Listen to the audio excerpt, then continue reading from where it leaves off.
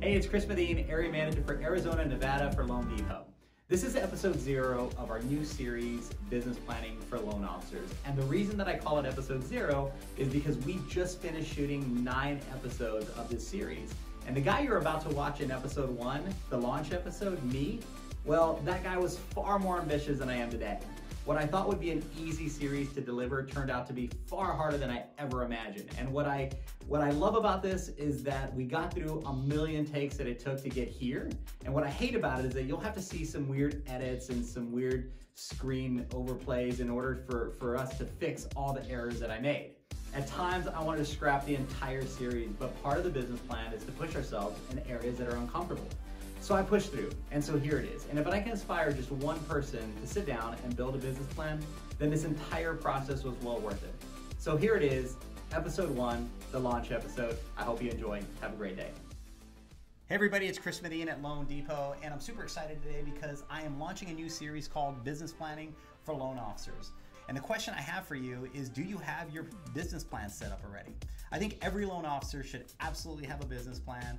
And in this series, if you don't have one, I'm going to help you build one. It starts off with setting a goal, right? And when you think about that goal, you have to ask yourself, what are you trying to accomplish? Are you trying to help a number of families going into next year? Is it predominantly going to be refi? Is it predominantly going to be purchase? What does your market look like? You know, there's a ton of things that go into setting your goals. But once you have a goal in place, then there's strategies that need to be built, and there's daily actionable tactics that we can help you build in order to help you meet that goal. And in this series, I'm going to show you all those things, including setting up accountability partners, building milestones, celebrating successes.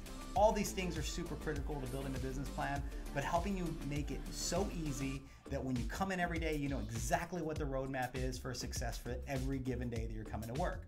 So I'm excited to take you on this journey. I've used this technique for my business planning. I've helped LOs use this and implement it, and I will show you how to implement it with your day-to-day. And by the way, I don't care if you work for Loan Depot, but I want to help you. I love seeing LOs succeed, whether you're in the Arizona market or not in the Arizona market.